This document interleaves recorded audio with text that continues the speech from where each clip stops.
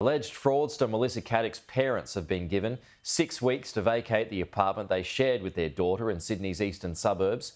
Barbara and Ted Grimley have been ordered to leave the Edgecliff property before they can receive $950,000. Caddick's parents claim to have paid over $1 million towards the $2.25 million mortgage. Investors attempting to recoup funds, allegedly stolen through a multi-million-dollar Ponzi scheme by Caddick, will take ownership of the property once it's vacated to be prepared for sale.